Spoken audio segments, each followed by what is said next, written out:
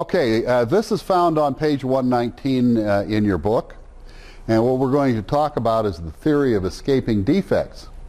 So there are two grand schemes in the universe, as far as I know, about how you avoid shipping bad stuff to your customers. One is the Six Sigma way, okay? And that's what you're here learning. The other is inspection. And a lot of people rely on inspection. They think that inspection is the way to get high quality. We hope to frighten you a little bit if you believe that, okay? Go ahead. You mean inspection of each product? Well, just inspection as a strategy for achieving quality. Inspection's not a good strategy for achieving quality. And that's what we're going to prove here. The Six Sigma methodology, we're trying to get rid of inspection, right? Right. Yeah.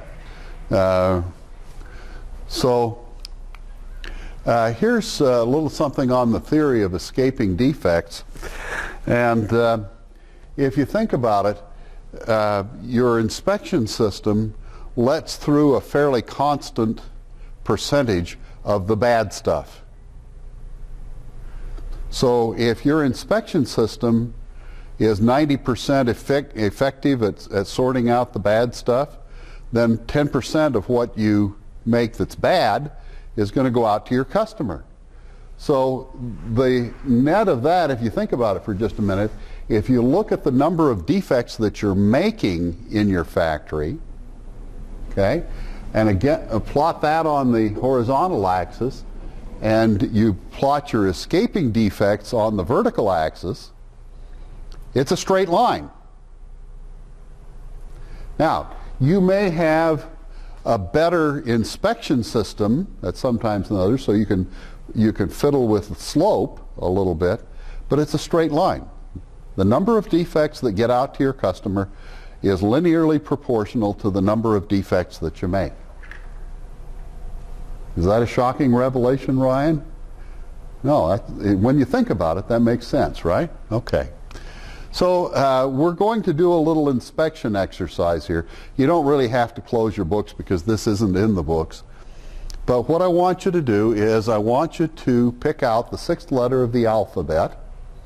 And I'm going to put a slide up here, and I'll give you 60 seconds to find the number of times that the sixth letter of the alphabet occurs in the slide that I put up. So your job, when I put this up, start counting.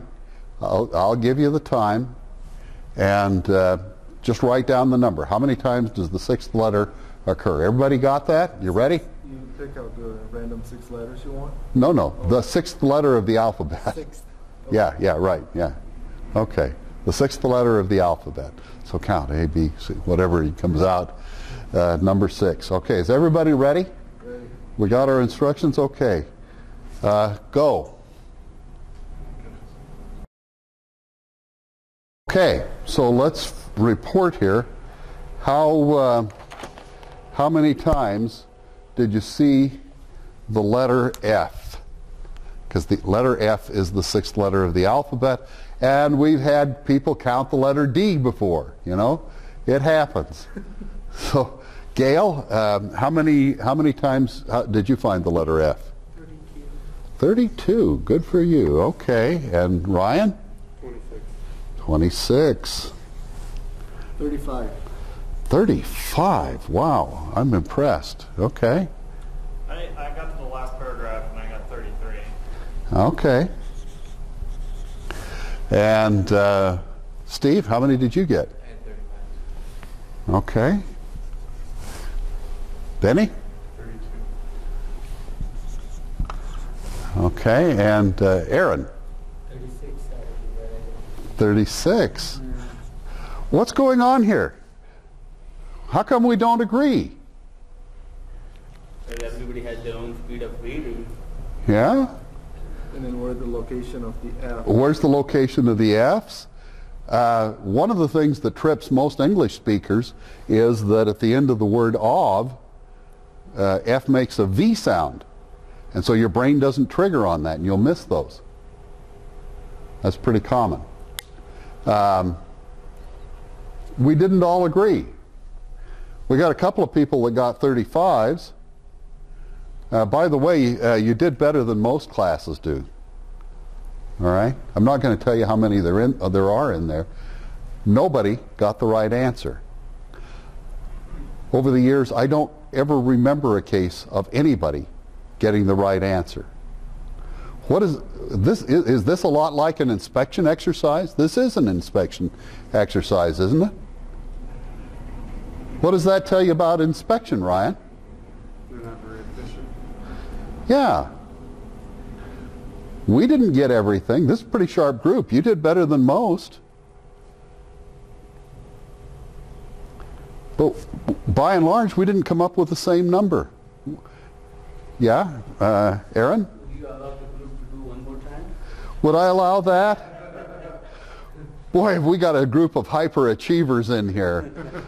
Well, now that we know that Now, the task is, we can do something different. Boy, it's not that we're competitive. It's just really important that we come in first, right?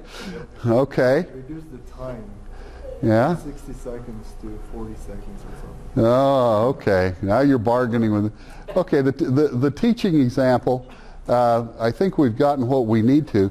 There's a joke in the quality industry, and it's not really a joke. 80%, or excuse me, 100% inspection is 80% effective. You will never get to world-class quality through the door-marked inspection. Now, the Six Sigma method, we try to get our process stable and predictable. We try to make our process capable, and then we put a control plan in place for the strong variables. Even that has some problems, but it's way, way better than inspection. It's much better to never allow a defect to happen in the first place.